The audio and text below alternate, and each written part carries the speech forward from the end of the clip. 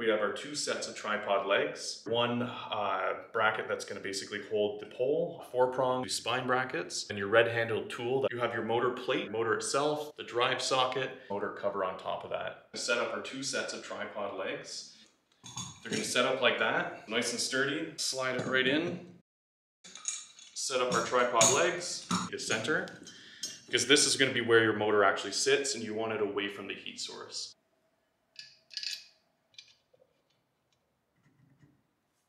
And here, so I'm just going to insert that here, your spit hole like so.